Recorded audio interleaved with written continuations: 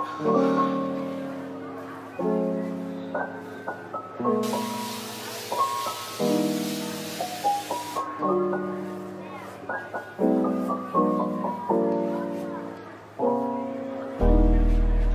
no point in doing this. This looks embarrassing.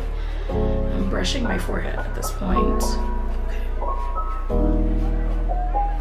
Okay. Hey guys, what's up? Welcome to another vlog. As you can see from the beginning, I was redefining my hair. I got my roots retied yesterday and my head is like, where are my edges? Where are my edges? It's all in there, so it's really like nice and neat, but my head is super tight. But I had to kind of revive the ends because they've been like woven through over and over for a few hours, so they were very puffy. And now the ends are a little bit more defined. I feel like I look so weird because my head is just booming, but I'm really happy. My roots are cleaned up.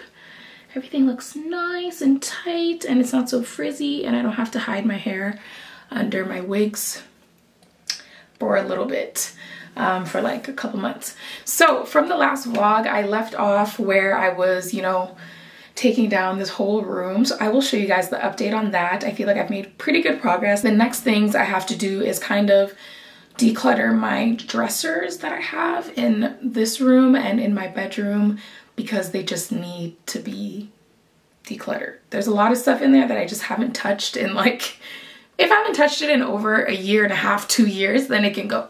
Over here are some packages that I have received from my registry. Don't mind the double boxes, but those are a few things that I'm just putting aside and preparing. I'm so grateful for friends and family already sending me stuff, even though they're coming to the shower. I don't know, I just didn't expect it. Let me show you guys something. This package I got is from a brand called Ever Eden. I saw them online and I've always like seen their products and I was like, oh, maybe when I'm pregnant I'll try it. But they're available in Canada now, which they weren't before. So I messaged them and I was like, hey, can I have some products? And they were like, yeah, sure. So anyway, so they sent it to me and it's the cutest thing.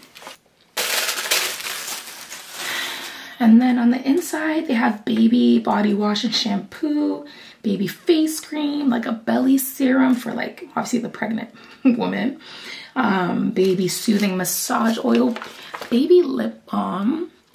I was like, this is the cutest thing I've ever seen. And nourishing stretch mark cream. So I guess you can use this during your pregnancy and after.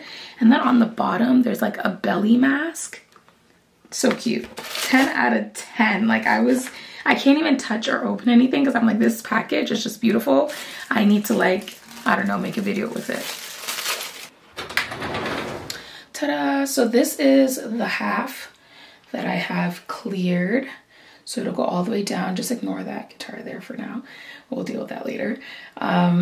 So up here will be like the little hanging organizer thing. And then down here will be those little plastic drawer organizer things. So today I'm going to spend the next few hours actually trying some recipes, some baking recipes. If you don't know, now you know. During the pandemic, I was selling cupcakes just as a hobby, because if you know me, you know I love baking and it's always been a huge passion of mine, but I've never been able to actually pursue it because to bake you need, a kitchen, you need space, you need time, you need equipment. And then when I got married, I had my own space, I had my own kitchen, and then I was like, oh, pandemic, people are home, we have time, let me do this. So it was perfect timing. So I did that and it was amazing and it was so fulfilling for me. And then, life got busy, I put it on hold.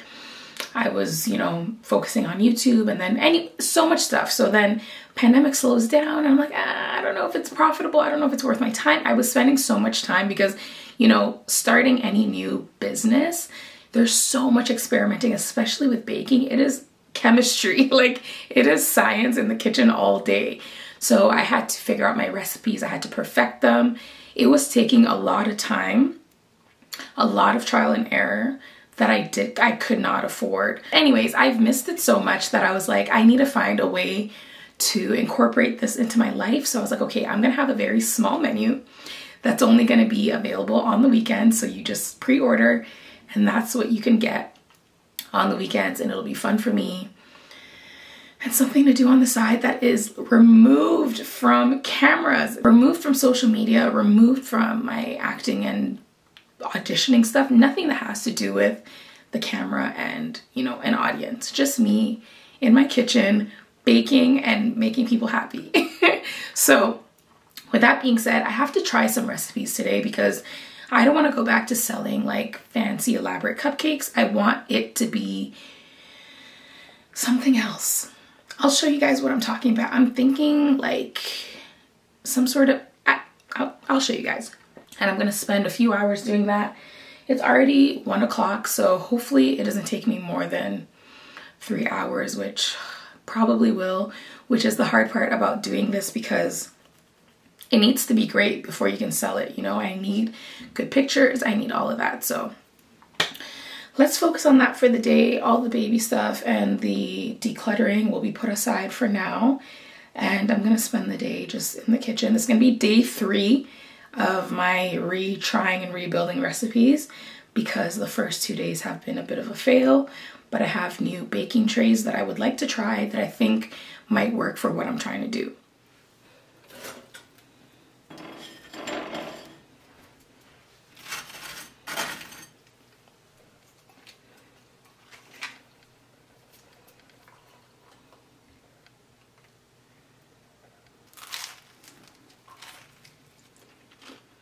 Okay, so with everything I make, I always start with red velvet first because that's what KB usually likes. So I need someone to taste it and try it. So this is the process. I have my wet and dry mixture. I kind of tweaked the recipe looking at someone else's on YouTube, and then I add my own, you know, special touch. So I'm gonna put it together and then put them into these little trays that I have to show you guys what I'm talking about. This is already much thicker than my usual recipe, which is what I wanted. But I made the mistake of not sifting the cocoa powder because I was being lazy. And now there's chunks in it, so that's my fault. But you can't beat them out or else you're gonna get a very stiff cake. It's already mixed and there's chunks of cocoa, so I just have to leave it like that. Next time I won't be lazy and I'll actually sift my dry ingredients. Okay, so this is my alternate cake pan as opposed to the regular cupcake pan. This is what we're doing, and then we're gonna stack them together, kind of like a sandwich. And that's what I'm working on because this will save me so much more time. Ooh, I need to grease this just in case. Yeah, so something like this will save me so much more time, and it'll just be different than my usual cupcakes, and I feel like it's just more fun, more marketable.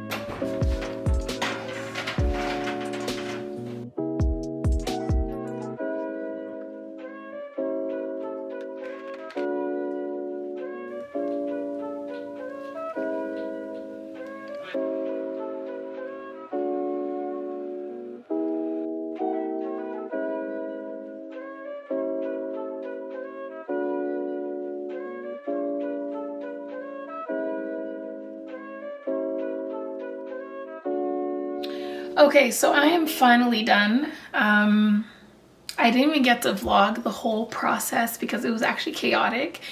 And it was a little bit of trial and error, so I had to redo the chocolate cake. So then when it came to decorating and putting them together, I had to try different things to see what would work. And it was just chaos in the kitchen. Now that I know like what would be going on what it would look like, I think it'll be much easier next time. But today was just like kind of an experiment. And I think the first successful day trying to make these. And I don't even know what they are. They're cakes. So I'm gonna show you guys. This is the final product. This is vanilla. This is like a cinnamon roll flavor. So it's vanilla cake with cream cheese frosting and cinnamon sugar. This is vanilla sprinkle. This is a double chocolate with sprinkles, red velvet, and just a regular chocolate and vanilla, like whoopie pie type of thing. So this is what it took. This is the product of my, like, what is it, 6 hours of labor, because I've been trying to figure this out. Thankfully, the trays and the molds, or whatever they're called, made it so much easier. So this is pretty simple. I just have to, you know, perfect the design of them, perfect the decor. Is that dramatic for cakes? Perfect the design, right? And yeah, I'm gonna taste test this later, but this is the result. I'm actually pretty happy with them compared to what I made a few days ago, and this box fits 6 pretty perfectly. Of course, they would have like little parchment papers underneath them, but I don't have any right now, so this is what it looks like. Yeah, I'm pretty impressed. I will say it took me way too long to do, but that's what happens when you're testing recipes and testing stuff and trying to figure it out. So they smell so good. Oh my gosh. I'm gonna close this and put it aside. They've been in the fridge for a while so they could get nice and sturdy, so then I could decorate them easily. And now they're warming up and getting soft. So I'm just gonna close this and we're gonna taste test them later. Okay guys, I am ready to taste these. I'm just sitting in my office just so I'm out of the way from the rest of the house. So let's see how it is. It's been out of the fridge for a while, so it should be fine now. Oh my gosh, it smells so good. Let's start with vanilla on vanilla. So I'm gonna cut this in half first. This is what the inside looks like. I'm really happy with the proportions, I guess you could say, and how pretty it looks.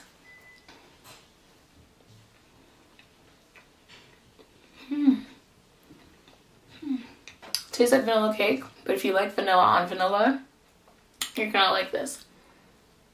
Okay. Next is the cinnamon roll, cinnamon sugar cake. This one is getting a little floppy because the cream cheese icing isn't as stable as I need it to be. This is the inside, not as cute as the vanilla, but whatever. Okay, so it's vanilla cake, cream cheese frosting, cinnamon sugar topping.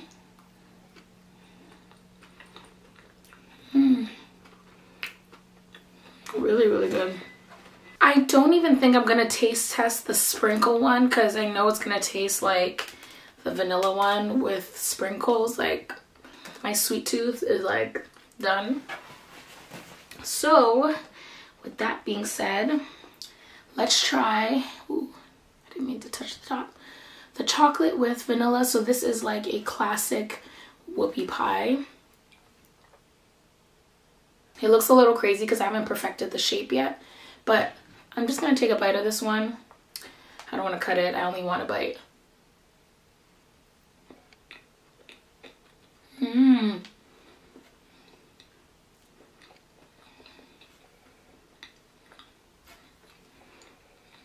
This is really good. The chocolate is really good. Next we have the red velvet. Let's taste it.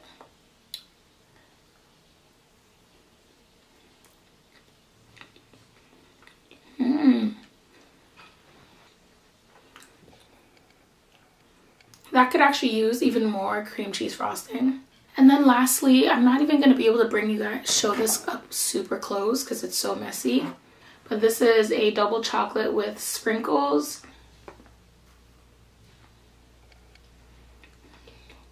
Wow.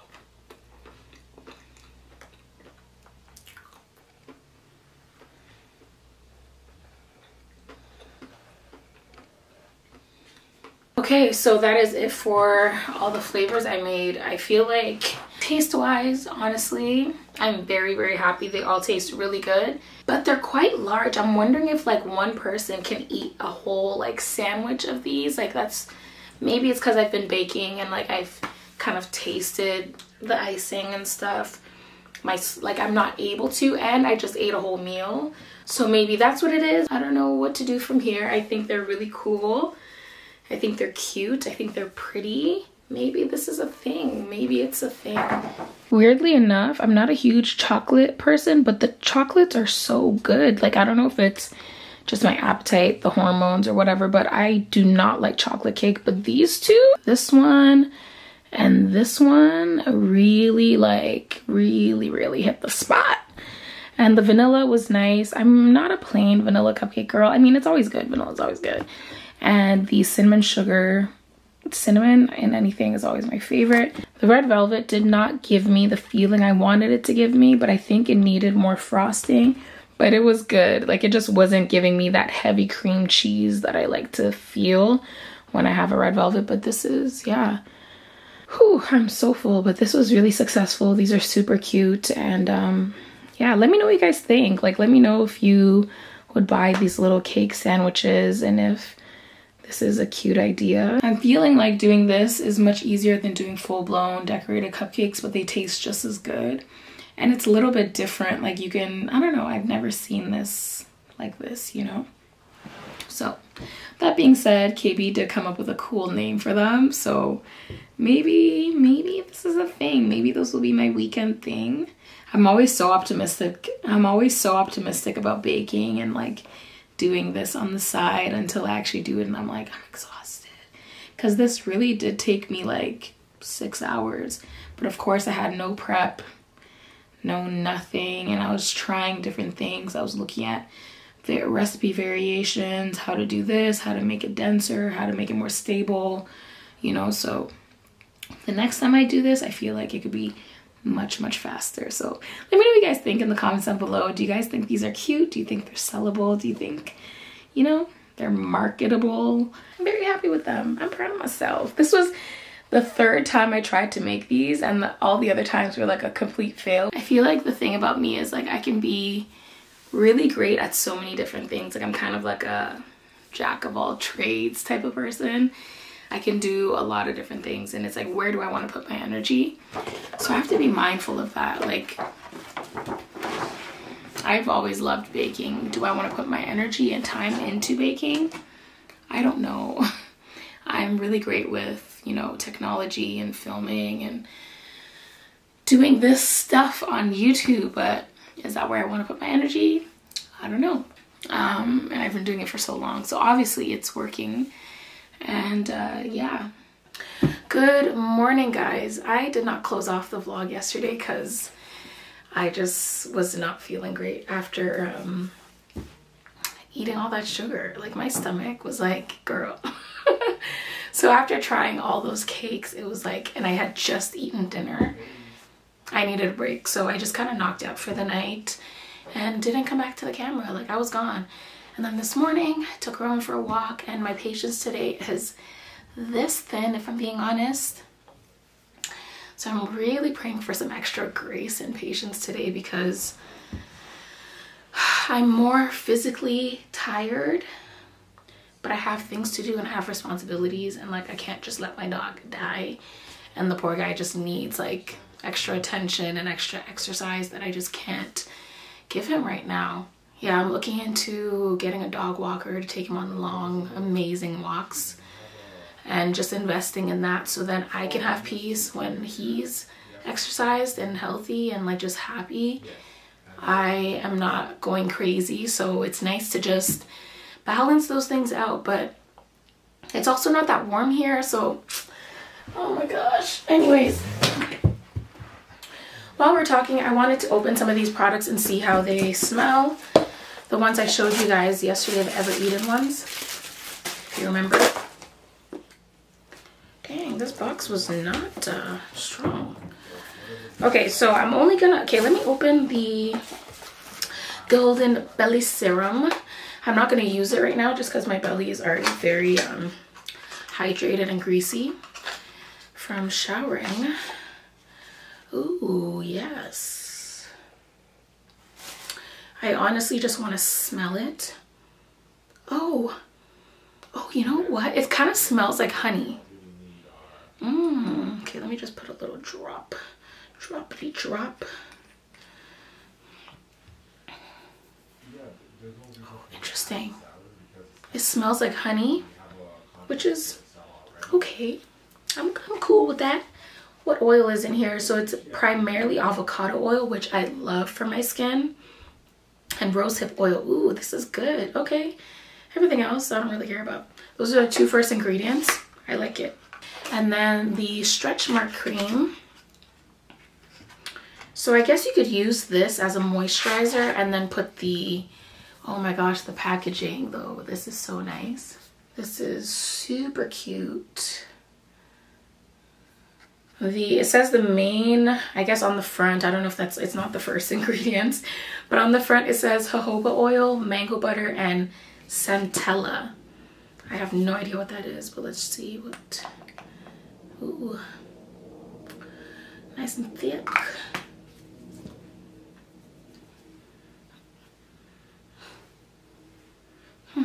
Has a light smell, flowery. It smells very natural, kind of like a, it says fragrance free. So I guess it smells like the plants that are in it. I'm not too sure. And most of them don't really have strong smells, I don't think. Oh, this is so cute. Oh my gosh, this is so cute. Can I just open it from here? Yeah, I don't smell anything. Okay. That's nice.